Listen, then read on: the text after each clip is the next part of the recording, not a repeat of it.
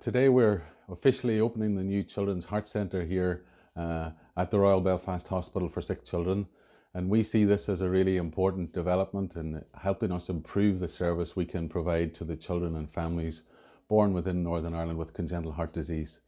It's a new facility that brings together in one area a very dedicated outpatient clinic alongside the area where all the cardiac investigations are done, and then one floor above that are inpatient care. Most importantly also, it's been designed in a child-friendly way, in a welcoming environment with lots of additional facilities to make the journey through our service as enjoyable as it can be for children who come to hospital.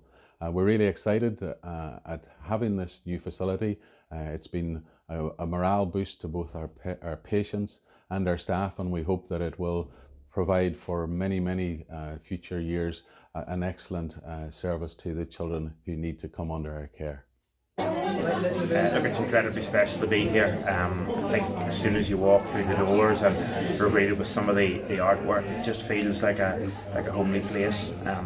Obviously it's not somewhere that you particularly want to be, but I think whenever you get into tough times like this and you have to be somewhere, I think this is an incredibly welcoming place to be and settles the kids down.